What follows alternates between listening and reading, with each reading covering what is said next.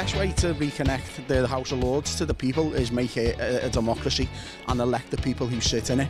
An appointed chamber of hereditary peers reeks of hierarchy to me, and I don't like it. I've lived between London and Bristol, and when you're in London, you do seem to be quite in like a bubble and maybe forget that life does exist outside of London.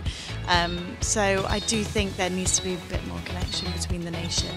Just get rid of it entirely. Yeah. Why do you say that? What's the point of it, really? Each government that's in fills it with its own political allies. Should be elected.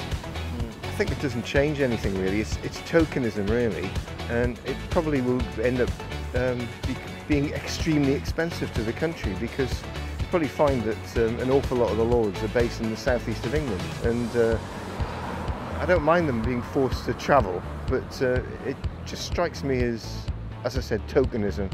It doesn't really change, where the power is in the country, which is in the southeast. I think that'd be fantastic. I think too many things are London-centric, and Birmingham being at the centre of the country, it's the right place in terms of connections for people to come to and make their new base. I don't think it's a very practical idea. I've just listened to the radio this morning and somebody said a lot of the activity is not in the House but in the corridors between the House of Lords and the House of Commons. And so by separating them, I think you just increase the costs of running it, and it won't be as efficient. Bring the North and the South closer together through better infrastructure, through better employment, through reskilling. Those are better ways than this kind of token posturing.